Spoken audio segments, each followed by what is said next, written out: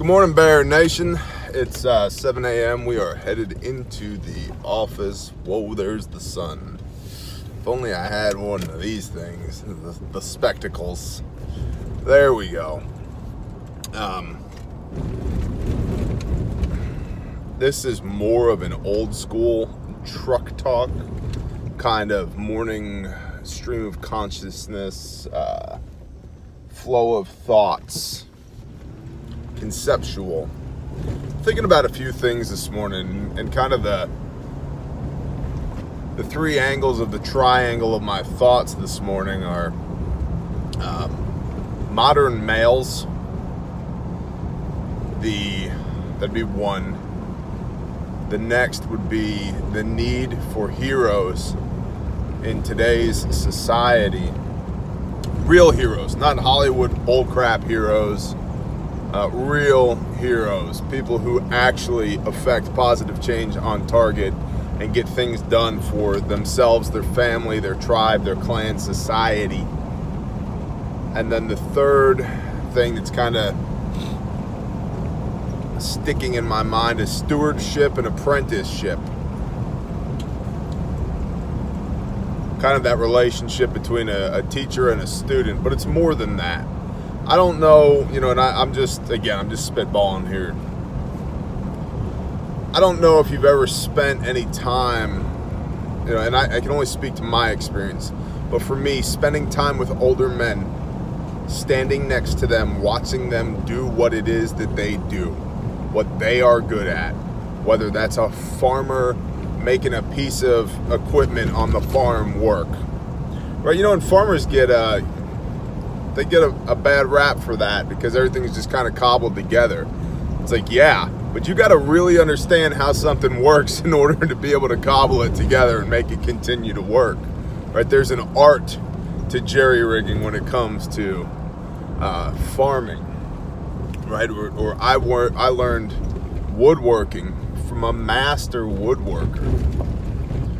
I came from a framing background where if you got it within a 1/16 of an inch, you were good. And now it's like, that cut's a 32nd of an inch off. I don't know if it's going to work. Like, that matters, right? I learned that from a gentleman older than myself. All of the things that I know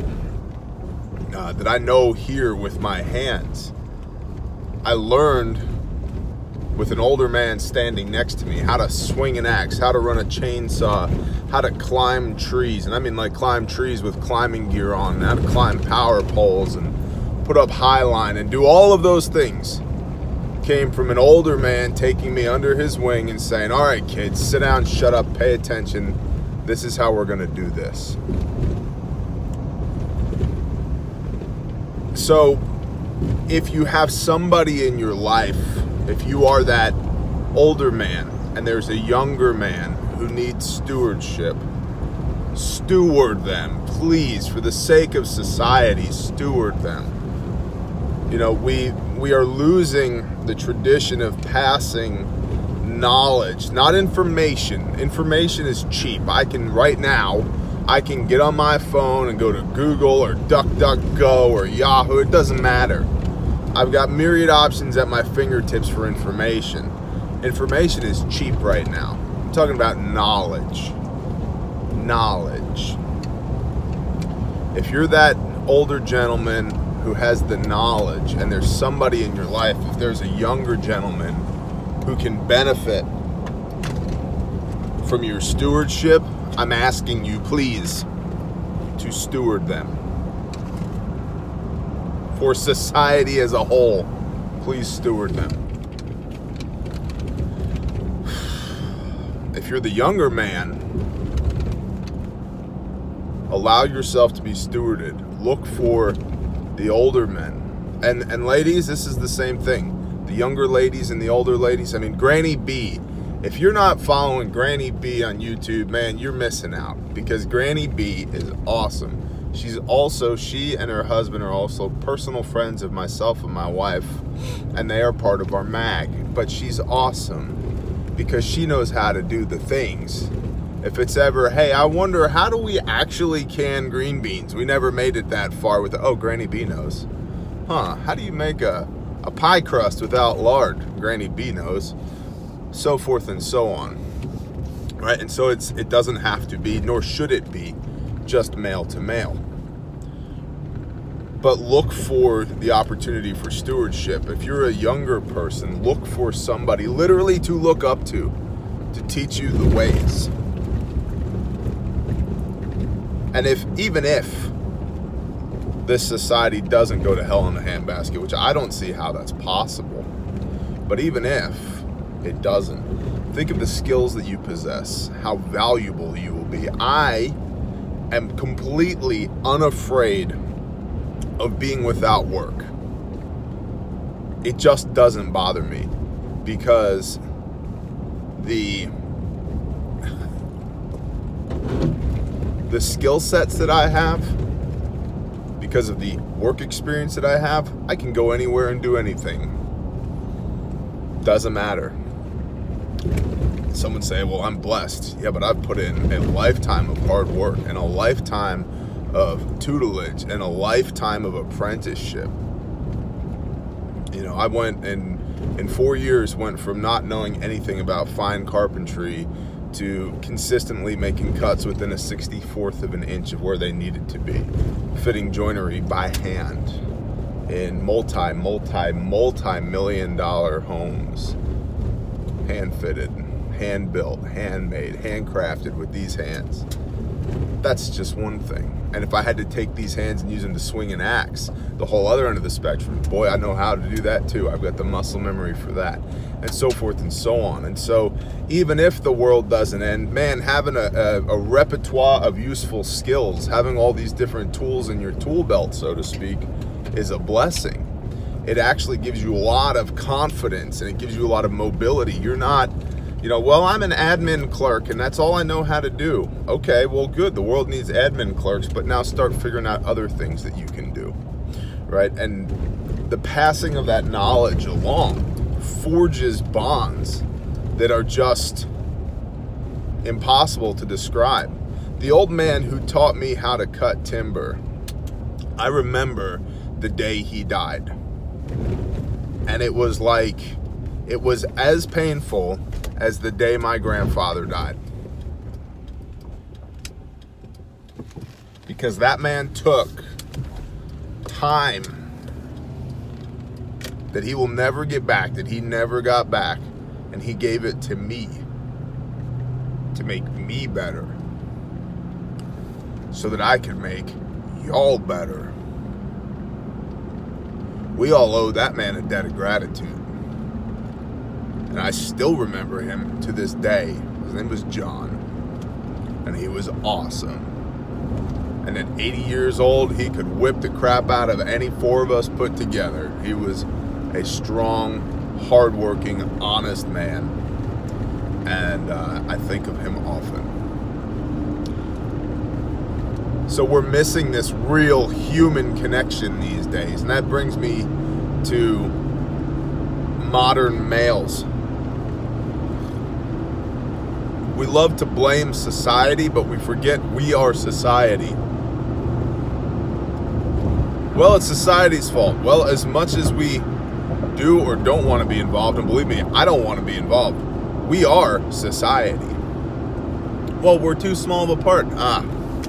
Not on the individual level. Again, coming back to stewardship and apprenticeship. On the individual level, you're just the right size part of society to address somebody one-on-one, to make the change one-on-one. And hopefully you can become a force multiplier. But it's not one-on-one anymore. It's 1-on-3, 1-on-10, 1-on-100, 1-on-40,000. But start one-on-one. Because these modern males, yeah, society's got them all jacked up, but there's nobody there course correcting for them.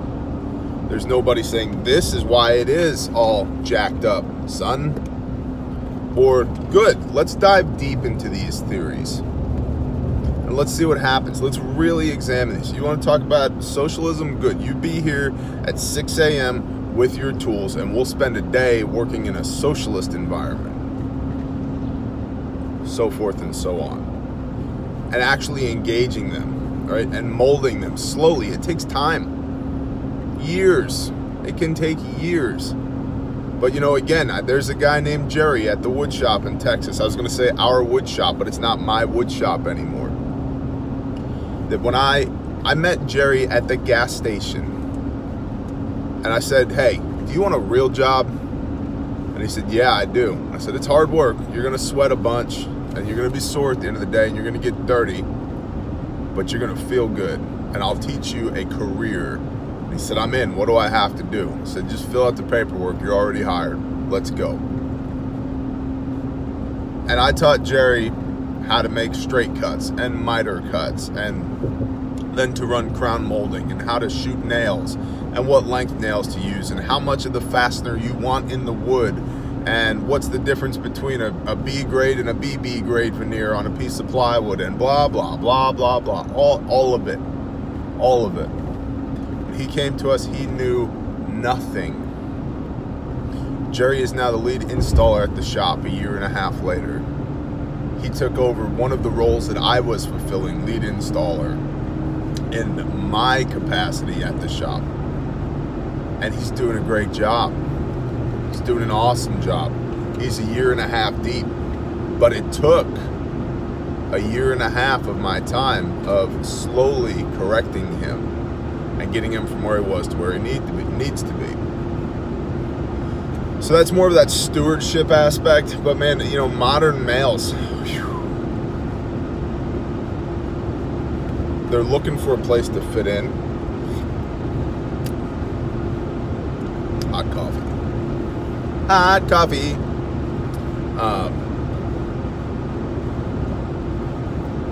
We do not need to acquiesce to their fairy tale unicorn fart worldview in order to get them to buy into our way of thinking.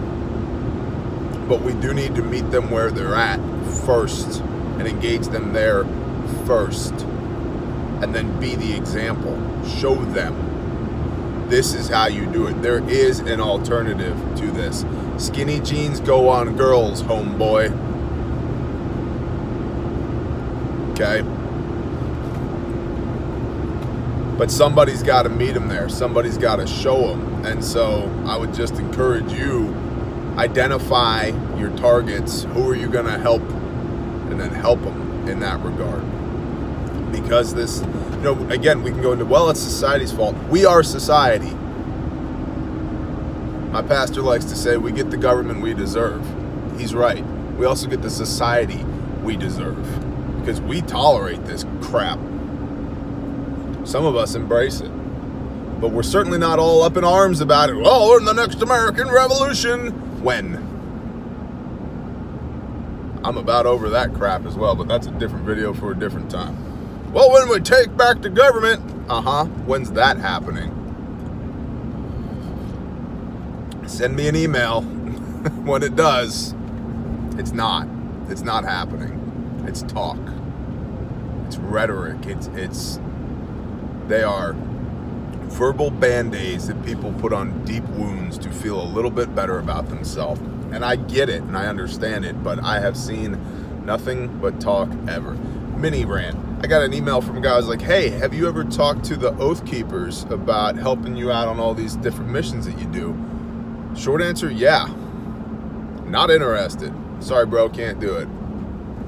Okay, thanks. Well, what about insert state militia here? Yep, not interested. Well, what about the, yep, not interested, not interested, not interested. All of these, and listen, I like the Oath Keepers. I really do. But all of these different 3% militia type groups, I've reached out to them and said, hey, you want to protect your country and serve your community? Here's an opportunity to do that. Freaking crickets. Nothing. And I'm a third time pays for all guy. If I ask you 3 times and your answer is nothing, I'm not asking you a 4th time. Ain't happening. In a lot of cases, I don't even make it to 3. But I try to engage somebody 3 times. After 3 times, ain't happening. So, long answer to a short question. Yeah, I reached out to him. All talk, no action, which is precisely what I've seen from all these other 3% militia type groups. And I actually had a guy on Patreon who got mad at me. He goes, you shouldn't talk down about the patriots out there, and do it. Show me. You and your buddies oogling the most recent Glock accessory that you got on Saturday, pretending that it's a FTX training event, is not patriotism. Sorry, bro. It doesn't work that way. Everybody's sitting around going, well, when the blah, blah, blah happens, it ain't happening. Well, when they come for my guns, you better pray to Yahweh for strength and provision when they come for your guns, if they do. Because your buddies from your militia group, they're not coming for you. Not from what I've seen. They're staying home. They got their own problems. They're not interested. They're just looking for people to play G.I. Joe with, not to build real bonds with. Because if they were interested in building real bonds, they would actually be there when members from their own groups reach out on behalf of Bear Nation and say, hey, we need help in your storm-affected county. Can you come help? Crickets.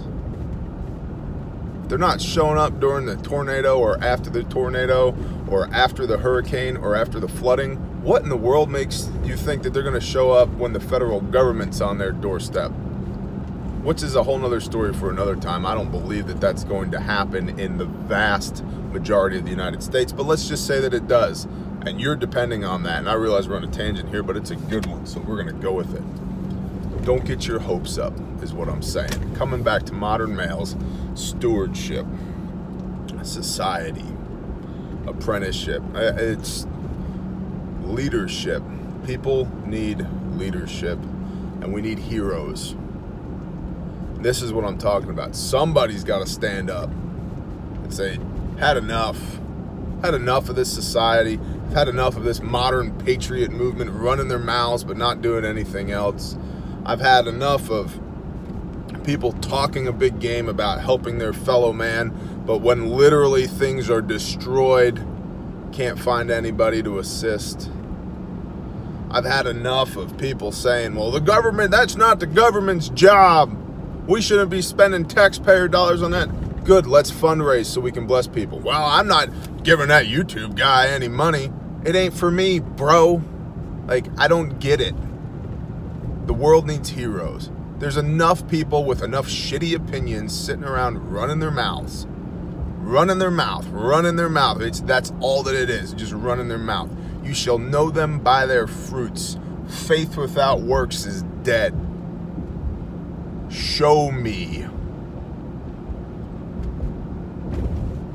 Leaders, heroes, people who will willingly shoulder the burden of responsibility to try and be a blessing to their fellow man, to steward people, to guide people, to educate people, to encourage people, to lift people up out of the gutter, to meet them in the gutter first where they are, and to love on them right there in the gutter, and then move forward.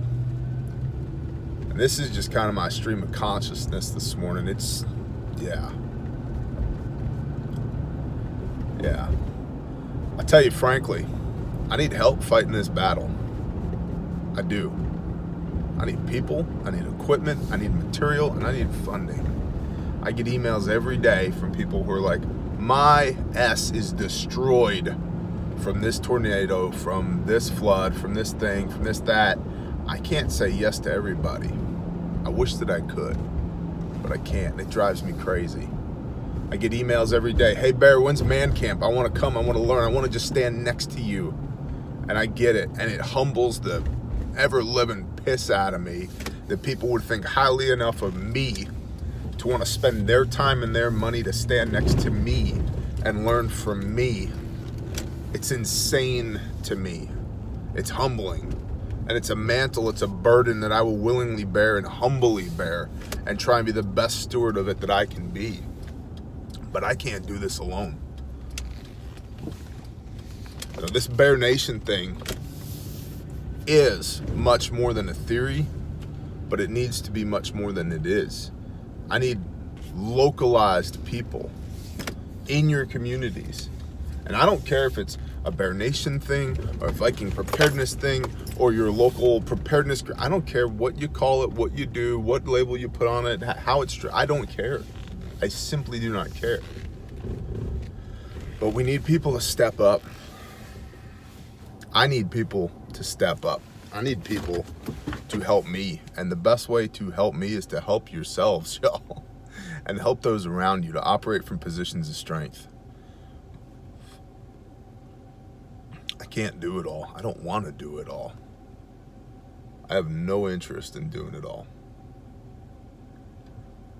But I want to help enough of y'all that you can go out into your communities and help everybody around you. It's called force multiplication, man. If I help 10 of y'all, and 10 of y'all help 10 people, we go from, 1 to 10 to 100 to 1,000 to 10,000 to 100,000 to 1 million. By generation 7, we're on 1 million people reached. What's the cycle time on that? Maybe it's a year each. Okay, good. Well, in 7 years, we can go from 1 to 1 million. That's what I want y'all's help with.